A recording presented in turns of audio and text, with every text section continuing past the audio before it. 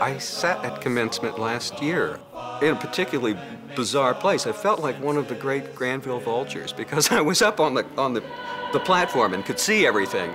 I looked out at several thousand sets of very, very hopeful eyes with open hearts, open souls, to be receptive to the world, to understand the real fortune they have to be able to go to a school like this that's built on the gifts of other people.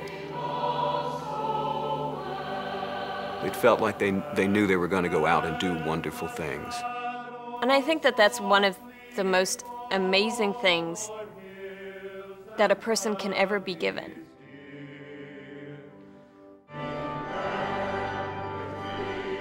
It's an exciting time to be part of Denison's history. It really is.